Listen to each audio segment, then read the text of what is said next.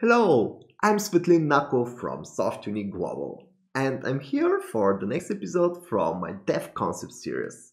In today's episode, I'll be talking about embedded systems, the Internet of Things IoT, and microcontrollers. I'll explain the concept of an embedded system, which basically consists of a hardware with limited resources, typically a microcontroller, running a software which is used to collect data or control something, for example, measure the temperature or control the heating at home.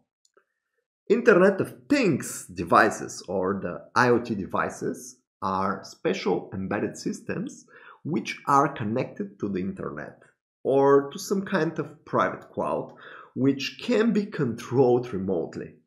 We can control IoT devices remotely from your web app or from your smartphone or some other way. A good example of an IoT system is the air conditioner remote control app, which allows you to monitor and control your air conditioner from your smartphone or through the web. I'll explain more about microcontrollers and embedded systems, and I will give you a real-world example with Arduino-based embedded system and how we can program it through C++ code. I'll use the Arduino simulator instead of a physical hardware just to simplify my demo and also to allow you to play with my example even if you don't have a microcontroller with you. So let's start. Let's dive into the world of embedded systems and microcontrollers and IoT. Have fun! Internet of Things, IoT, is the concept of fusing connected devices such as microcontrollers and mini-computers together with backend infrastructure such as IoT clouds to collect data, control processes, communicate with other devices, in an attempt to build more smarter and more responsive world and simplify our lives through technologies. Let's look at the basic concepts and principles behind IoT. Embedded systems and Internet of Things, IoT, are a broad branch of software development. But what is embedded system? Embedded systems are hardware plus software dedicated to certain tasks such as controlling the lights or the heating at home. They are called embedded systems because are often embedded in bigger hardware products such as air conditioners, automated heating systems, automatic watering systems, and cars. Typically, embedded systems use a hardware with limited resources. CPU, RAM, battery, and others. Most embedded systems run on a microcontroller or mini-computer. Embedded systems can be powered by a power adapter or battery. Embedded systems are controlled by software written by developers. Some embedded systems have an operating system with processors and file systems. Such system can run on more powerful hardware and can do more complex calculations and operations. And others execute your program directly without an operating system. Internet-connected embedded systems are known as Internet of Things devices or IoT devices. IoT is the concept of internet-connected or cloud-connected devices which can be controlled remotely. IoT devices collect data from their sensors and other sources and upload this data to an IoT cloud or IoT server. In most IoT systems, the IoT cloud or server could send commands to the IoT devices to adjust and control their behavior. Example of IoT system is an air conditioner connected to the IoT cloud, which can be controlled through a smartphone. Microcontrollers are tiny, self-contained computers hosted on a microchip placed on a board. They enable connectivity and can control anything which could be connected to the internet, such as air conditioning systems, watering systems, heating systems, refrigerators, automated car parking systems, and many others. Microcontrollers consist of microchip holding CPU plus RAM plus GPIO plus USB on a printed circuit port with a power port or battery. Examples of microcontrollers boards are Atmega 328, a low-cost single-chip microcontroller created by Atmel, Arduino Uno, an open-source microcontroller based on the Atmega 328 chip, Microbit, open-source microcontroller designed by the BBC for use in computer education in the UK, Not MCU, a low-cost open-source IoT platform based on the ESP8266 microchip with integrated Wi-Fi, and ESP32, a series of low-cost, low-power system-on-a-chip microcontrollers with integrated Wi-Fi and Bluetooth. Internet-connected microcontrollers are also called IoT microcontrollers or IoT devices. Examples of IoT devices are the ESP32 based microcontroller ports and the Raspberry Pi mini computers. Digital gadgets like Amazon Echo with Alexa, security cameras, smart plugs, smart locks, smart baby monitors, and robotic vacuum cleaners are also examples of IoT devices.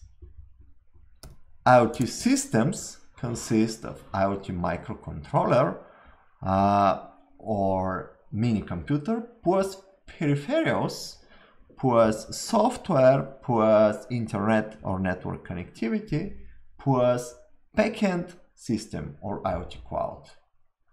IoT hardware devices collect data and send it to the backend system over the network, and the backend system sends commands over the network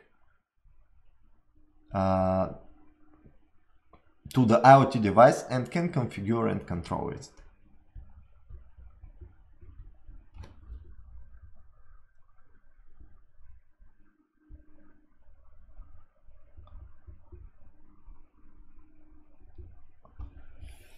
IoT devices, together with the backend system that interacts with them, implement the concept of IoT.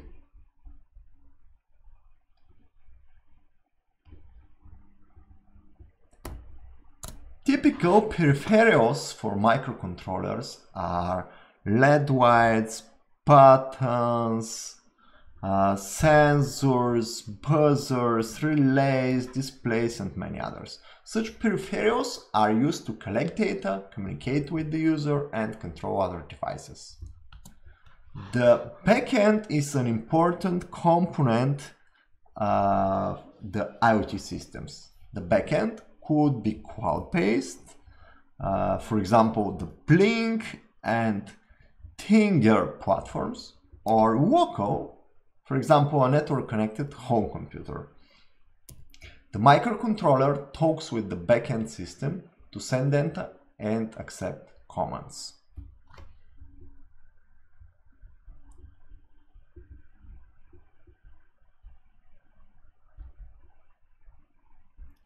IoT cloud platforms support a wide range of services such as data collection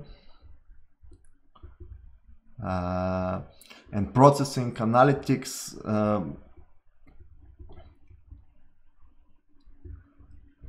and visualization, device monitoring and device management, alarms and automated events, and other functionality.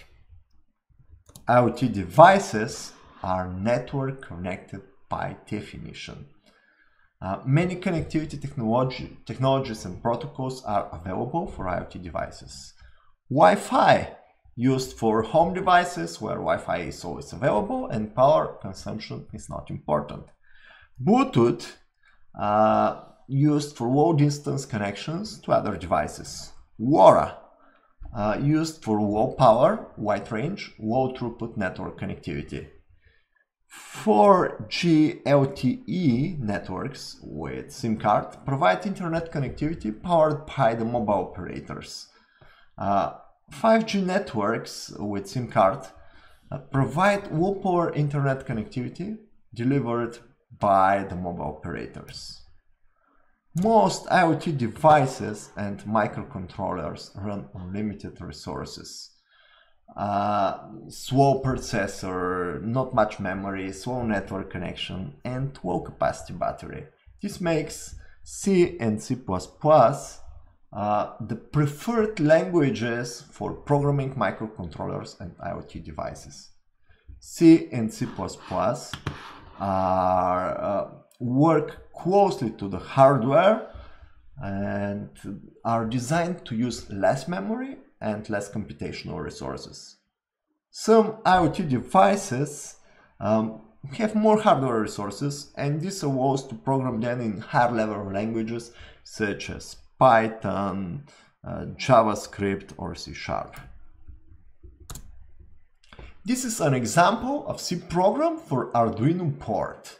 The program increasingly lights a LED light and emits a short beep signal through a buzzer continuously in an infinite loop. The program starts with defining some constants, the pin numbers at the controller where the peripherals are connected.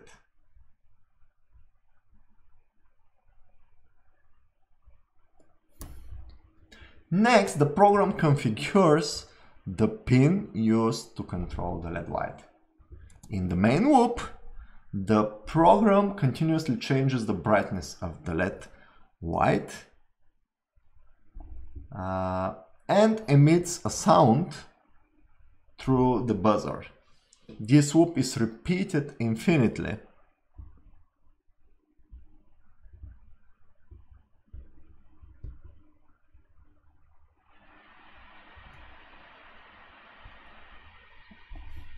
Until the controller is shut down.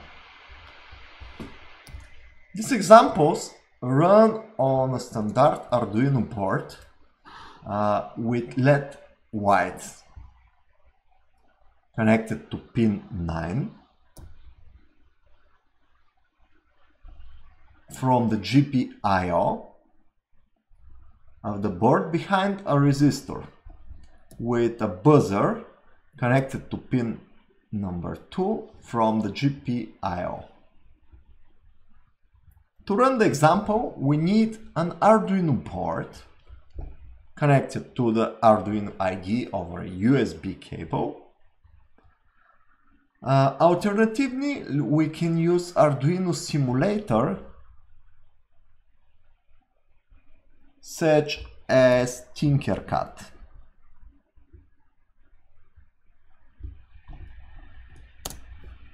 Let's run the previous example at the Arduino simulator at TinkerCad. Open the example link. It holds our project, the board with peripherals connected to it.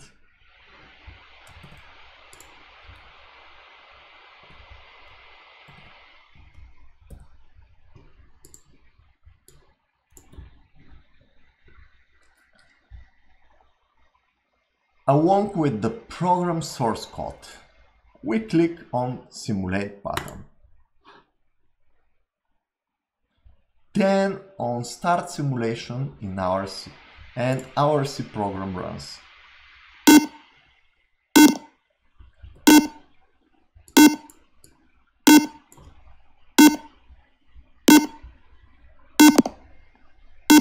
The result is blinking LED.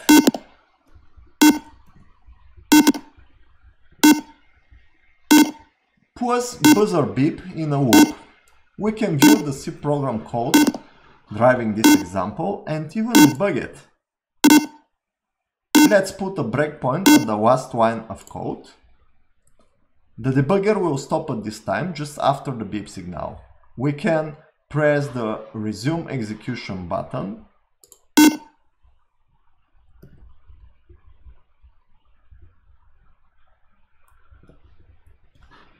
and to continue debugging.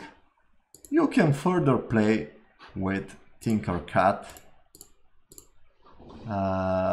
alone if you like it. I hope this demonstration will help you understand the concept of microcontrollers, how to program them and how to connect and use peripherals. Please ignore the technical details and focus on the big picture. What a microcontroller is, how IoT systems works, where we can use IoT, and how do we program microcontrollers as a concept, ignoring the technical details. Did you like this lesson? Do you want more?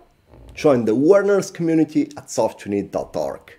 Subscribe to my YouTube channel to get more free video tutorials on coding, dev concepts and software development. Get access to more free dev lessons and learning resources for developers. Get free help from mentors and meet other learners. And it's all free, so join now, softuni.org. Hey, thanks for watching this video. Check out my other videos from the Dev Concept series where I explain and demonstrate many concepts and technologies from the software development profession. You may find video lessons about front-end, back-end, object-oriented and functional programming, software engineering, software testing, and many other topics. Type in the comments below what topics you want me to explain in this video series. Also, subscribe to my YouTube channel to stay in touch when I publish something new. Goodbye!